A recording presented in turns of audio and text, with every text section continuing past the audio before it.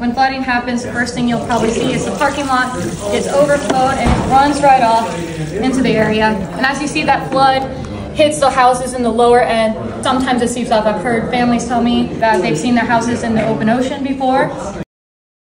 Wetlands are ways of controlling flooding, kind of like a natural sponge. They soak up stormwater, slow down runoff, and filter pollutants. When cities take care of their wetlands, it not only keeps neighborhoods safer from floods, but can also support cleaner water and more wildlife. And we also know with wetlands, you see some of the garbage that are around there. We always tell people the best thing you can do is make sure if you see it, maybe try to clean it up.